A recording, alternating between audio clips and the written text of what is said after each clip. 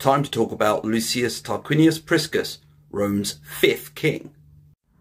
So, Lucius was Rome's 5th mythical or legendary king, and his rise and his fall has got loads to it. He's the first king that really comes across with a real backstory and a narrative, so trust me, it's worth sticking around for. And if you like this kind of thing, click follow, because I'm going to be breaking down what he did, what happened, and all the bits about him in the following videos. Just remember, I also did an episode on the Ancient History Hound podcast all about him. Right, let's start with his backstory. It all started here, well, sort of. This is Corinth in Greece. There was a man here called Demaratus, and he was part of a noble family amongst many other noble families, but a rival noble family ended up producing a tyrant, and of course he was on the watch list. So, fearing for his life, he left, and he made his way, but not to Rome. He made his way here. This is Etruria, and specifically went to a place called Tarquinia. It's actually Tarquin on the map. This might seem a bit odd, but the Etruscans were huge fans of Greek culture. In fact, a lot of the Greek vases that we now have were found here in some of these tombs. So thanks again to the Etruscans. Demaratus settled here and did really well. And he had 2 sons. One of them was called Lucomo. And Lucomo ended up marrying a local noblewoman called Tarquin. And trust me, Tarquin is fascinating. She's with this king, and she's actually with the next king. But I won't get ahead of myself too much here. Deciding that their best chance to cut it and make it for themselves, the couple headed to that place where anyone could make their name, Rome. So Lucumo and Tarquin set off to Rome to make their fortune, and on the way there, something very important happened. This is one of these small stories I spoke about in the previous video, which is what we have a lot of when we're talking about Lucumo, who later became Tarquin. And on the way there, he gets attacked by an eagle, or rather his cap gets stolen by an eagle. And he's a bit unsure about what all this means, but Tarquin is very clear. She understands omens, prophecies, and this is in part because she has this general aura about her of someone who knows pretty much everything. And also, she's Etruscan, and Etruscans were linked heavily with understanding omens and prodigies. In short, she said this is a great sign. It means you're destined for greatness. And I think he actually gets his cap back as well.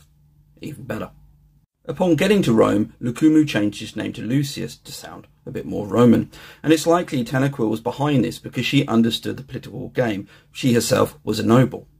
Now it's worth noting that when Tarquin or Lucius arrived, a king was already there, and this was the previous king, or rather the current king. This was King Ancus, the 4th Roman king, and he seems to have gotten really well with the king, in part because he was very wealthy, or made himself very wealthy, and started loaning the king money, or at least made his wealth available to the king, and he ended up becoming a very close confidant of the king.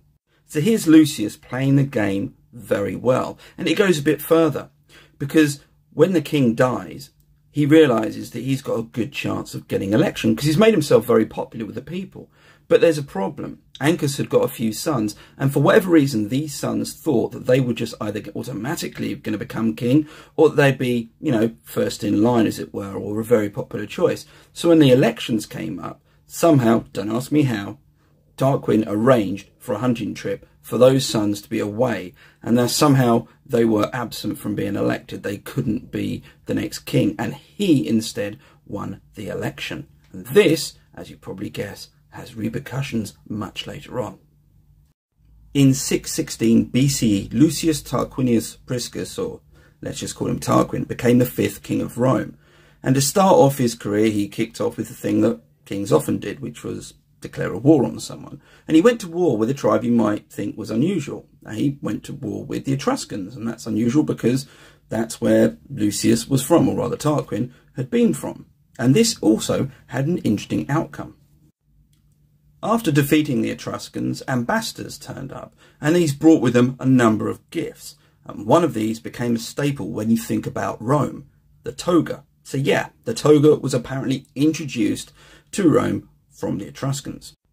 Tarquin wasn't just associated with how people dressed and this somewhat iconic garb. He was also associated with 2 major constructions that are both at Rome today. And in the next video, I'll pick up on both of these and why they had to happen. Tarquin was associated with 2 structures in ancient Rome that are actually still there today. Here's the first. I need to start with a basic premise that actually informs the situation of both the structures that I'll talk about. This is a really good map of ancient Rome. You can notice how the topography is quite different. It's certainly different to how Rome is today. It's all hills and valleys, and that's pretty much how ancient Rome was. Remember those famous hills. And the Circus Maximus was in a valley. It was in a marsh. You can actually see where it is. So Rome had the initial problem of dealing with what was effectively marshland. They had to reclaim this land before they could use it, which is what they did. The early circus wasn't anything like this. This is a far later model. And scenes from films like Ben-Hur, that's much later in the day. Remember, that's centuries after. It was initially just land. It was just a racing track. And that's actually quite interesting itself, because originally it was used to have chariot races and boxing matches, and chariot races certainly were a big Etruscan thing, so again we have that link with the Etruscans. The early chariot races and horse races there were all linked to this guy, Neptune. Nice trident. So the early Circus Maximus was largely about having a place where religious worship could take place in the form of races, which is something we see elsewhere in antiquity. And it's worth remembering that the Circus Maximus was the place. It was the place where big events happened. Forget the Colosseum, that was much later. The Colosseum doesn't come into play until the 1st century CE, the imperial period. If you wanted old school, it was all about the Circus Maximus. Here's something about the second construction that was associated with Tarquin, the Cloaca Maxima, or Great Sewer of Rome. I need to start again with this really cool model of archaic or ancient Rome. As you can see, topography of it is hills and valleys. And it all started in this area here. And Rome wanted to make it accessible, but the problem was the Tiber was flooding it all the time. So apparently Tarquin raised it by 3 meters. But even this wasn't enough. And to help out, they did one of two things. They either used an existing waterway, which they sort of standardized, or they dug a channel, an open channel. And this was apparently the early Cloaca Maxima, pretty much an open channel of water used for drainage in the area. Even when it became that big underground thing as Rome grew, developed and was raised on different levels, it wasn't a sewer as we would have understood it today. For example, the chances are very few if any toilets in the households in Rome would have been connected to it. This was to deal with pure surface water, which there was a lot of. It wasn't really there to take away human waste. The Romans did that in a number of different ways. Another really cool thing about all of this is that some of the stones that have been used have been dated, and dated to the 6th century BCE, which was apparently when Tarquin was king. And finally, this area, the area that the Cloaca Maxima helped to drain, that became the Forum. So yeah, pretty important. The end of Tarquin was as dramatic as his rise and came to a head, literally, around 579 BCE.